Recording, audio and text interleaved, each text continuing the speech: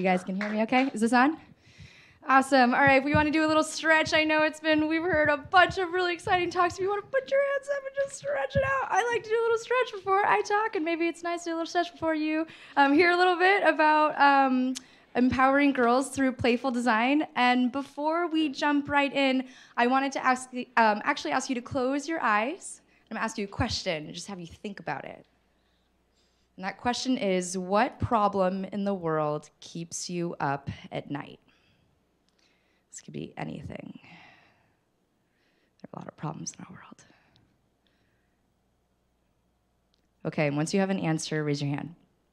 You've thought of something. Something's in your head. I'm not going to ask you to tell me. Just, you thought of something. Some of you are happy that I'm not going to call on you. Okay. All right, I'm going to ask you one more question, so keep your eyes closed, and that question is, what were you doing the last time you found flow? And flow is that state of mind where we can lose hours doing what we're doing because we're so engaged, we're having such a great time, we've totally lost track of time, it's been several hours, we're still doing that thing that we love. What were you doing the last time you found flow? And once you have that in your brain, raise your hand so I know you're thinking about something. All right. For the purposes of time, I won't be asking for volunteers, but I'd really love to hear your answers later. And I felt like it wouldn't be fair to ask you these questions without telling you mine first. But before we get into that, why am I asking you these two things? You can open your eyes if they're still closed. These two questions start to lead us to two different things. The first question I asked you was about a problem that keeps you up at night. And in some ways, that's an area of change that you might care about creating in the world. And this may relate to a project that you're already working on, or this may just be a problem that you think about that bothers you. Maybe it frustrates you. You're like, why haven't we figured this out yet? And in some ways, that problem gives us a hint towards what we might call our purpose, that area of change that we might want to create. And the second question I asked you was about finding that sense of flow, which is really about an activity or a skill or a hobby that you can do for hours, right? In some ways, what if we see that as a pathway? Maybe a pathway towards bringing that purpose to life. And I feel like when we bring these two areas together, something magical can happen. And my purpose is around, there's one area that I want to talk about bringing into your purpose and pathway. So when you bring these two areas together, what I'd like to discuss today are ways that we can include play in that process, ways that we can integrate play into the process of bringing together our purpose and our pathway. And we'll even talk about ways that play could potentially be the pathway in itself. So, my purpose is around empowering girls. I grew up here in the Bay Area. I went to an all-girls school for 7 years, where our school's motto was women learning, women leading. So we thought about the power of girls to change the world all the time. Most of my teachers were female. Most of our speakers at school were female. I felt like I was surrounded by amazing role models of female changemakers. And I kept thinking to myself, God, if girls have the power to run the world, then why is it that women are still heavily underrepresented across industries and leadership? And why is it that millions of girls around the world are still being held back from going to school and not receiving the education and the resources that they deserve to thrive? And these questions really bothered me growing up, and I became increasingly curious about the challenges that girls face. And as I kept doing research, I realized it wasn't just empowering girls that I was passionate about, but it was empowering middle school girls. And we're talking about the age 11, 12, 13 years old. And many of us remember middle school as the most awkward years of our life. And I am no exception. This was me in middle school. I was a total dork. I'm hiding my full set of braces in this photo. And for me, research shows that in middle school, it's, our bodies are changing. For girls, we get our period for the first time. We get a bra for the first time. We don't typically talk about these things because they're so awkward. And in middle school, they happen all at once, right? And research shows that this is the age where our confidence levels tend to drop and our insecurities tend to rise. And for me, one of the things that I struggled with the most when I was in middle school was this need to be perfect. And many girls at this age become acutely aware of what other girls and what other people think of them, and that causes them to then think of, what do I think of myself? And when answering that question, I kept coming back to this idea of perfectionism. And I was plagued by it. And I had to get the best grades. And I would only raise my hand if I felt like I had the perfect and the correct answer, right? Or else I would not raise my hand. And when I wrote essays for school, I would write them in pencil and then write over them in pen and erase out all of the pencil marks from underneath. So my essay was just like a little bit neater. And so this perfectionism plagued me. And I think this quote really sums it up. This is by the CEO of Girls Who Code, Reshma Saujani, and she says, "We're raising our girls to be perfect and our boys to be brave." And I think this starts at a really young age. I felt this in middle school, but I think there are many young girls where at a very young age, think of young boys who come home from school and they have a rip in their jeans or dirt on their face and their hair's a little bit messy, and many families respond to this. This may not be your family, right? Your home may be different, but many narratives that we hear are families who respond to this and they say, "Oh my God, you had so much fun today. What did you do? Did you run the fastest? Did you jump so high? You were in the tan bark, you were in the playground, that's so cool." And girls come home and there's like a little dirt on her dress, or her skirt's, a little twisted, or she lost her bow, or something happened, and it's like, are you okay? Did something happen to you? Did someone push you? Do I need to call something? It's like, let's get you cleaned up. And again, this isn't everyone's home, but this is a narrative that many girls grow up hearing and believing about themselves, is that they need to be perfect. And so this plagued me throughout middle school, and it plagued me throughout high school, and it wasn't really until I got to college and I came to Stanford and I started studying in the design school there, the D school, and I took my first design thinking class, and it totally rocked my world. It showed me an entirely new way of approaching things, because suddenly, design thinking on the surface is a tool for creative problem solving. It's a tool for understanding what people need and designing products and services that meet those needs. But underneath that, it's about risk-taking. It's about coming up with a half-baked idea or prototype and putting it out there and not being afraid, because it's not perfect. It's the roughest form of that prototype, but you still put it out there anyway. And you got that feedback and you changed it. And for me, as a freshman, learning this process totally changed the way I not just saw products, but even my own future and what I could potentially do. And I kept thinking, God, if I could bring this to more middle school girls, and how much I wish that I had learned this when I was younger. Because while perfectionism might lead to good grades, what it doesn't quite lend itself to, I think, is the type of bravery and risk-taking that I think more girls need to grow up with if we want to empower more of these female change makers that the world so desperately needs right now. So I found my pathway. I was teaching design thinking, and I brought these two areas together with a few Stanford women, and we started a nonprofit called Girl Possible. We started teaching these design thinking and leadership workshops for girls. And we just started calling up middle schools. We called up Girls Middle School, Woodside, Menlo. These are all schools here in the Bay Area. And we said, hey, we're a bunch of students. We came up with this workshop. Would you be open to us coming to share this with some of the girls at your school? And many schools said no. And some schools said yes, and we started prototyping this curriculum. And before we knew it, our first workshop started off really bad. It's like girls didn't want to be there, we didn't know what we were doing, and slowly we got better, and we learned over time how to make these really impactful. And we started to feel like we were onto something. And we wanted to share this curriculum with more girls.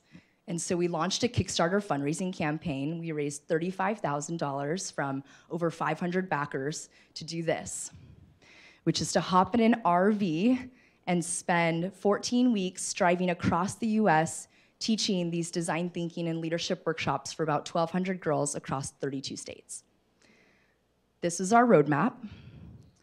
So we started here in the Bay Area. We came up north through Oregon and Washington, came all the way to the East Coast, through New York City. We parked the RV in New Jersey because you cannot park an RV in New York City. You can't make a U-turn in an RV, let alone park it in the middle of Manhattan. We came then down south through Georgia, and then came all the way through Texas, Arizona, New Mexico, and back to the Bay. And this is what it looked like for us on the road. Just kidding, this was like 5 seconds of our journey because this is beautiful and most of our journey did not look quite this nice. This was us driving through Arizona, but sometimes we would get up in the morning and check our GPS and we had, you have 300 miles to go and you will see nothing interesting. You will only talk, is basically what our GPS could have told us. And so we talked about life and we talked about girls and we talked about our work and we talked about the cacti on this, we talked anything that we could, right, and to make it to our next destination safely and still just as inspired to do the work. And at the end of every workshop, we would gather all the girls outside, out to the RV, and we would give them a ribbon and ask them to write down a message that they wanted to share with other girls around the country, and then tie that ribbon somewhere on the RV so that we could bring it with us. And they tied it on the back of the RV on bikes and on the windshield wipers, and then we had to take it off because safety purposes. We basically said, tie the ribbon anywhere where it's not gonna hinder us from actually getting to our next destination, but you'd be surprised, they'll tie them anywhere. I mean, the look on their face was like, we can just tie it. I mean, and so this was the way that we celebrated the end of each workshop, and then we were off to our next destination. And we would always kick off each workshop by asking girls the same question. And chances are this is a question that you've been asked too. And that question is, what do you want to be when you grow up? Raise your hand if you've been asked this question before. Okay, that's almost everyone. Raise your hand if, as a kid, you loved getting asked this question. You were like, ask me again. I know exactly what I want to be. It's freaking awesome. I know it. Okay, yeah, we always get a few proud hands. We're like, yeah, I knew, and I'm doing it, right? No, maybe not, no. Change your mind, right, totally. Okay, raise your hand if you're still figuring it out. Okay, that's a lot of us, and we're grown-ups, right? Okay, so this question I think is pretty interesting because it's asking us to choose one specific thing, like doctor or lawyer or writer or a musician. But in reality, the process of figuring out who we are and who we're gonna become when we grow up, as if in one moment we grow up, right? Like who came up with 18 years old? It's just like, you're an adult, like you're gonna become that thing. In reality, these ideas are constantly changing. Like this is a lifelong conversation, and it's one that I think we can be sparking with girls and adults alike in a much more positive and open-ended way. And so this became the crux of our workshop, and we started asking girls a very different question instead. And that was, what kind of change do you want to create in the world, and how can you begin to achieve that dream today? And we started developing more tools and programming around this question. This led us to develop teaching toolkits, which are a series of essentially a workshop in a box that we ship out to educators, nonprofits, passionate moms and dads, college women and men, so on, so they can bring our curriculum to their own communities. We also last year launched our first summer camp. So we brought together 60 girls back at Stanford where the idea was first born. It was a superhero-themed program where we helped girls not just in the 2 hours that we usually had in one workshop, but we spread it all week so that we could really dig deep into the areas of change that girls wanted to focus on and really give them the confidence to go after those. And at the end of the week, after this camp was over, I remember I was with my team and we're cleaning up the space and there's like confetti on the wall and like food wrappers on the ceiling. Like you'd be surprised at how much middle school girls can tear up a space. And so we're cleaning, we're picking stuff up, we're like looking for our materials, and we start this conversation about camp and we're starting to reflect and think to ourselves, like, did it work? Like, did it create the impact that we had set out to? And it's really hard to measure the impact of a summer camp. It's like everyone leaves and they're overjoyed and they had a great time, but did it work? And initially, we thought our measure of success was going to be, what % of girls would leave our summer camp and still be pursuing the design thinking project that they had come up with? And so that was our metric, and we're cleaning up the space and thinking about this and wondering and crossing our fingers, and we get to a point where we feel a buzz in our pockets and we pull out our phones like classic millennials, like, who texted me? And we get this message from a 13-year-old girl who attended our camp. this like long scrolling. This is one screenshot of a very long, it would take me several minutes to read this entire excerpt to you, so I'll just read you a little piece of it. She wrote, "As you probably know, being a teenager isn't easy, and it gets really easy to feel lonely. This camp did so much to make me and every one of us feel supported, even if it was just for a week. Camps usually forget to focus on the people, but this camp did a lot to make us feel confident and loved, which is something that girls especially have a hard time feeling. Thank you for having such an impact on my life. This camp gave me a family, and I can't tell you how warm that made me feel." So we came into this thinking design thinking was the answer. We needed to teach girls how to use design thinking to create change. And while that was still the goal, we realized that the impact we were having was going to look and feel much different, similarly to the way that we felt when we first started learning design thinking. We were students ourselves. And I think it's hard to pinpoint an exact thing about this camp that made it happen, that was so successful. We might never know what it was about camp that worked so well for this camper and hopefully many others. But as we were reflecting on as a team, one theme consistently came back to us, and that was around play. Now, when many of us think of the word play, we think of something like this, like Legos, right? Now when I think of play, I think of this. Did anyone here else play this game? Yes, this is Sims. I was addicted to Sims growing up. I told you how dorky I was as a middle schooler. This is probably where I spent most of my time. And while most of us think of play in these ways, and that's right, play includes these things, I think the impact of play goes much deeper and is much more diverse.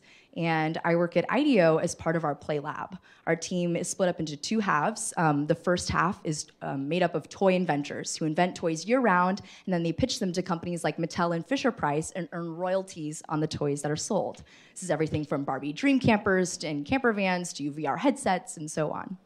The other half of our team, which is the team that I'm on, is focused on leveraging the principles of play, what's so great about play, and bringing those to companies to help them solve different challenges in education and healthcare and beyond.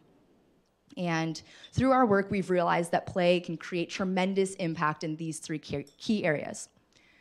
Play helps to break down barriers, it transforms fear into curiosity and bravery, and it brings people together. And I want to share a few quick examples of how powerful play can be. And one of those is with the hospital experience. When we think of hospitals, we do not typically think of play. When I think of a hospital, I think of a sterile and scary environment. I think of an environment that I don't want to be in at all costs, because if I'm in the hospital, something is terribly wrong. But when we bring play into an experience that's typically this terrifying and intimidating, we can create some amazing outcomes for patients. And one example relates to the MRI machine. And there was a designer, his name was Doug Dietz. He worked at GE Healthcare, and he was working on the design of MRI machines.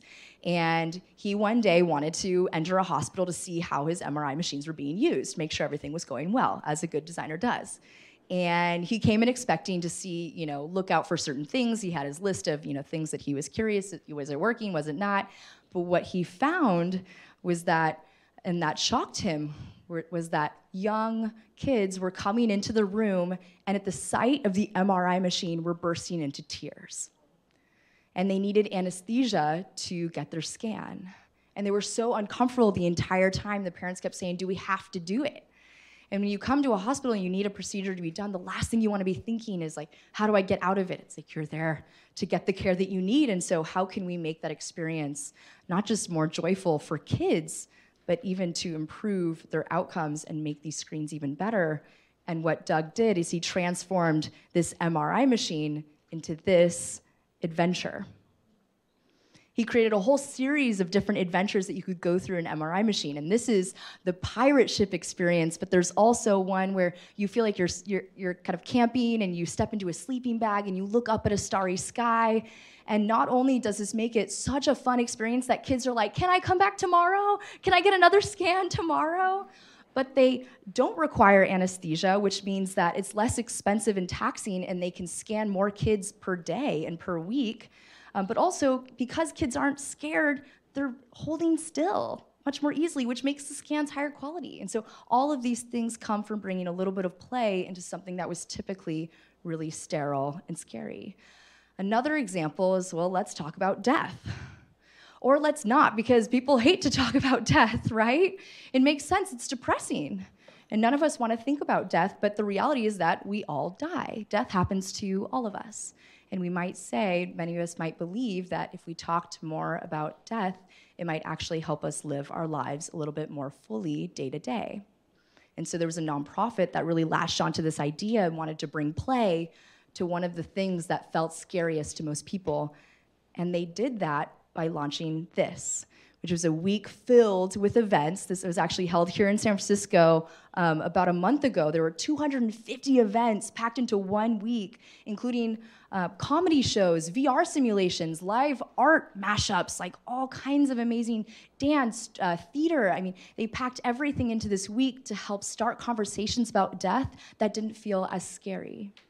And I was lucky enough to be part of one of these experiences 2 years ago, where I walked into a room, it felt like a fake purgatory, and I walked through several different, someone read a eulogy to me. I mean, it was incredibly immersive. I was crying, and then I left, and I felt so relieved, like I could finally bring these topics up. And I had so many conversations that week with my loved ones about what happens when I die, and what would they want for when they die.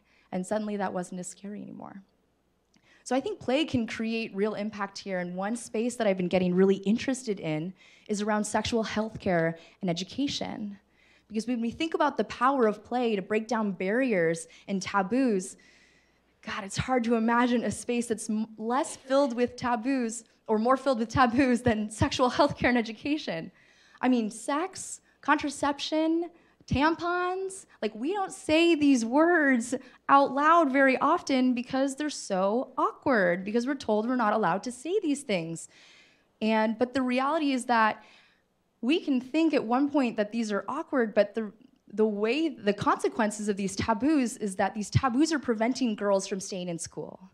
And these taboos are perpetuating dangerous myths and misconceptions about how contraception works, which leads to early unplanned pregnancy, which leads to more girls dropping out of school.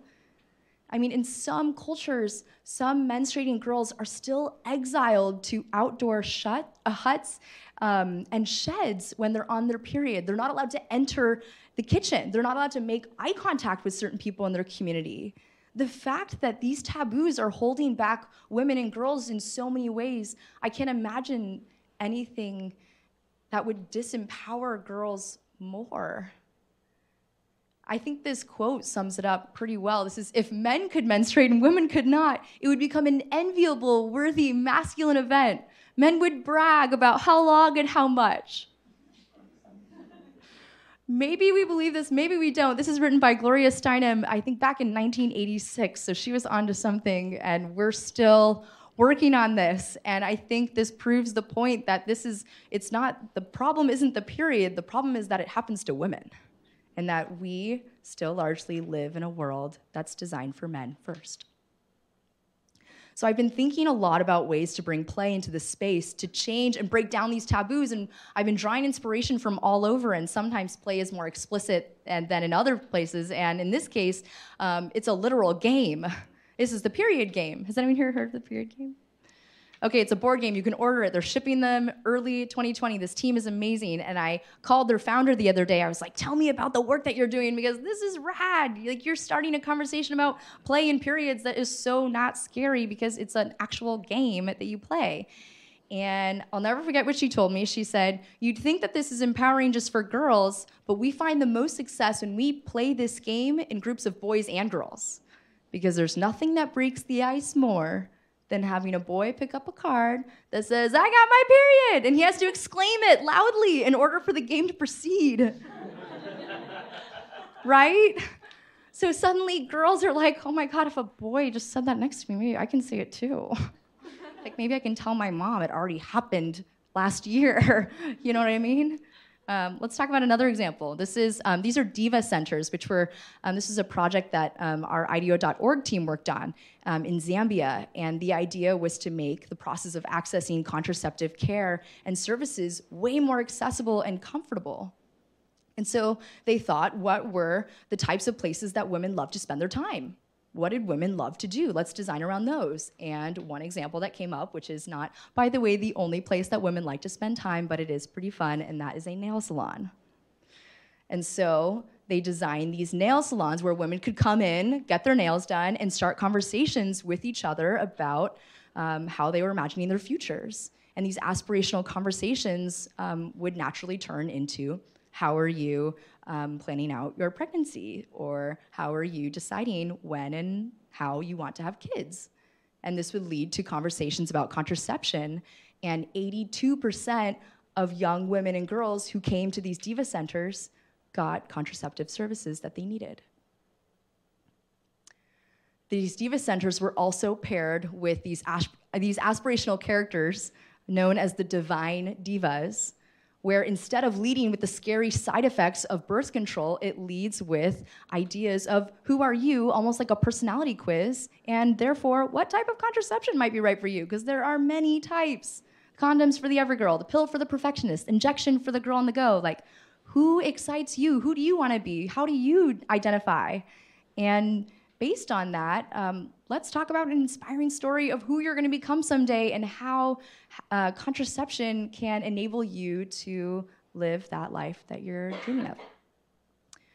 So I've been thinking more and more about this space, and next year I'll be taking a gap year. My last day at IDEO is next Friday, which is bittersweet. And I'll be embarking on this year to collaborate with nonprofits that are directly impacting girls in the reproductive health sector. I'm so excited to learn from them. I'm just at the beginning of my process and scratching the surface, so if these topics interest you, please let me know. I'll be doing work with organizations in Uganda, in the Philippines, and in several other places in India. So I'd love to chat with you. If you've done work in these spaces, I have a lot to learn. I'm excited to build upon their work in different ways and start to surface some insights, and would love to chat with you more about what the journey will entail. I want to run one last quick activity. I'm sure I am so over time, so thank you for your patience. I mentioned earlier that we would end our workshops on our road trip by having girls write a message on a ribbon that they wanted to share with other girls around the country. And today I brought some ribbons with me in the hopes that you might want to share a message with a community that I'll be working with next year. So we all know how great it can feel to receive another word of encouragement. We know how that feels. I'm sure they would love to know how that feels and to get to know you a little bit better too. So with that, thank you so much for listening. I hope you'll follow along, and I'm happy to answer any questions. Thank you.